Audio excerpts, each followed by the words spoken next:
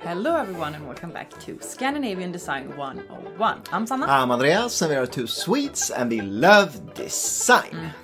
And today we're going to tell you about how Le Corbusier wanted to change the Stockholm city plan in the 30s and of course the story behind it. We don't often talk about architecture, but we're making an exception today because this is far too interesting not to tell you. So let's get into it. Le Corbusier, or Charles-Edouard Jeanneret, was one of the world's most influential and important architects and a true pioneer of the modernist movement. His radical building designs reinvented the concept of modern living. He was able to combine the functionalist ideas with a strong sense of expressionism. But today we're not going to talk about his many successful buildings, but instead we're going to focus on his city planning projects. These were not as successful or appreciated as his building designs. Few to no plans were ever realized, despite the city of Chandigarh, India. We talked about it earlier.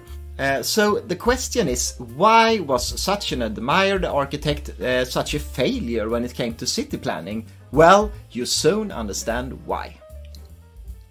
In the 20s, Le Corbusier, armed with his manifestos, traveled Europe and held countless lectures. During the same time, he took on the role as city planner, and a quite radical one to say the least. You could say he deviated from commonly accepted beliefs and practices. Many of his trips ended with him working on a new city plan, and in 1933 Le Corbusier visited Stockholm to hold 2 lectures. He was invited by the Swedish Architects Association, and in the audience were the top 2 Swedish functionalists Sven Markelius and Gunnar Asplund. During this exact time, coincidence or not, a competition was held for a new Stockholm city plan, and of course Le Corbusier contributed with his idea.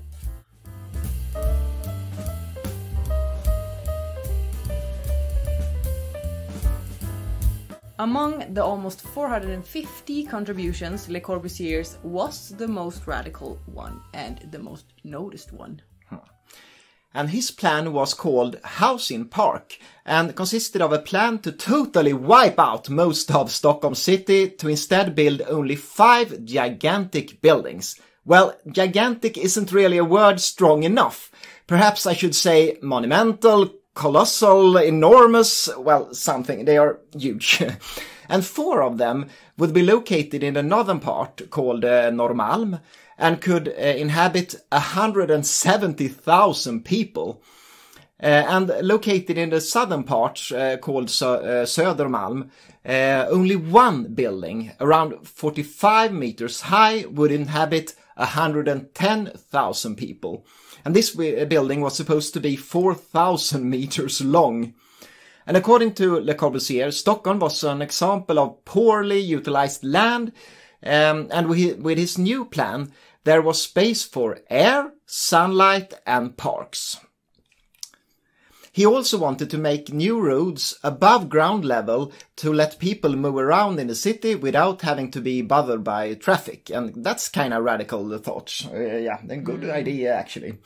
And nowadays it's easy to laugh at such devastating and almost science fiction looking plans, but back then several architects were quite excited. The art and design critic Gotthard Johansson called the proposal consistent and brilliant in the newspaper Svenska Dagbladet. Obviously the project was impossible due to practical and economical reasons, but most part of the old buildings would soon be demolished anyway and replaced by modern constructions, but that's another story. Totally. Yeah.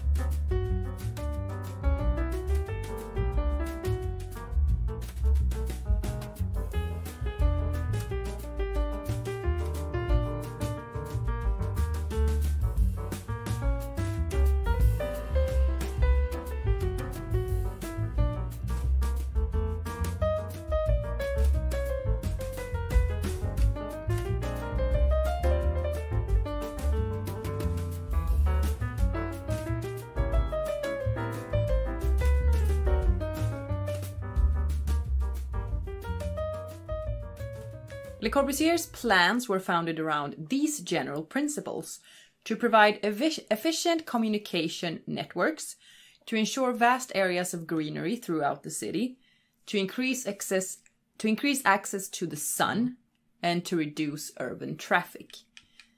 With his architecture, he wanted to achieve maximum functionality at minimum cost. The modernist wanted to reshape the post-war living conditions where overcrowding and diseases were widespread. They designed well-lit, well-ventilated dwellings, often with large garden areas, to promote a healthy lifestyle.